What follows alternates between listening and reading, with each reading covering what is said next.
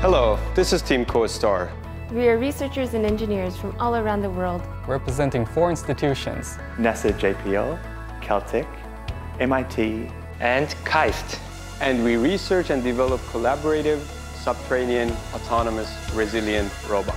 We are based at NASA's Jet Propulsion Laboratory, where we develop advanced technologies that can explore subterranean environments. City expansion and rising urban populations mean that we are not only looking to build up, but also to build down. This requires new technologies to map and explore the world beneath our feet and overcome the very specific challenges these environments present. Difficult access, Poor visibility and communication, unpredictable terrain. Finding solutions to these challenges will benefit everyone working at subsurface levels, including first responders, the mine rescue community, and disaster relief agencies. With that in mind, we are building the next generation autonomous subsurface explorers.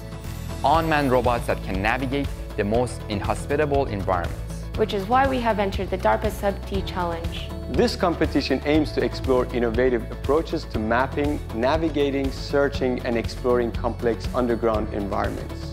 To take on this challenge, we will be using a diverse group of autonomous robots, Ranging from unmanned ground vehicles to autonomous drones. They will employ state-of-the-art localization and mapping solutions to explore the target environment. Accomplish a number of set missions and relay the information back to us. The missions are tough. First, our autonomous machines have to stay below ground for an extended period of time. And navigate a course that is between 4 to 8 kilometers long.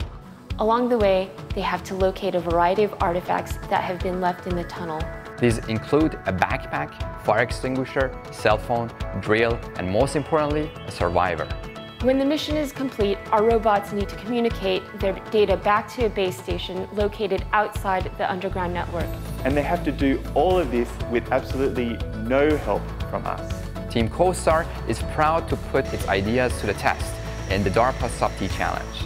The challenge is incredibly difficult. It takes place over the course of 3 years. But the challenge for Team CoSTAR doesn't end here.